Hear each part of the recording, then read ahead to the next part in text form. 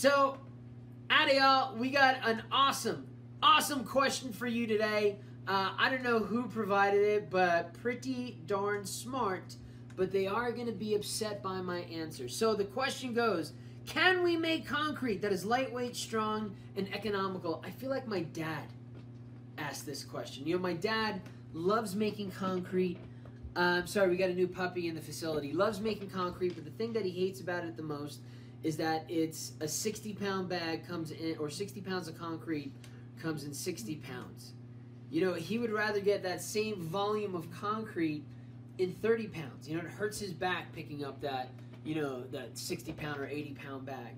So the question is, can we make that concrete lightweight, still have the same strength, or make it strong and make it economical? And, you know, my cousin once said, my cousin's in marketing, and he once told me one of the rules in marketing is fast, good, or cheap, pick two.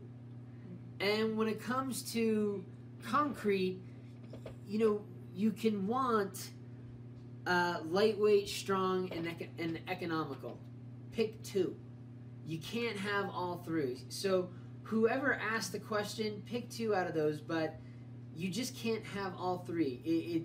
You know, making a lightweight concrete that's economical is very easy by using a whole bunch of air and expanded shale.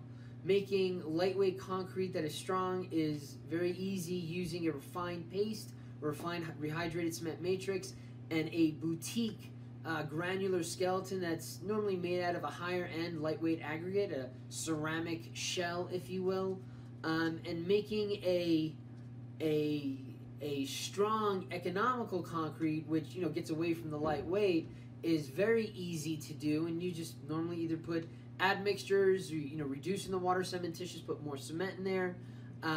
You know, and you don't have to make it too expensive to make it, you know, really strong. But to get the lightweight, you can't have both the lightweight, economical, and strong in there. You actually have to, you know, make it's going to be a more expensive mix just because of the tailoring that you need to do to keep that lightweight, to keep the fresh properties that you would want, and also get that strength, a little bit more expensive materials.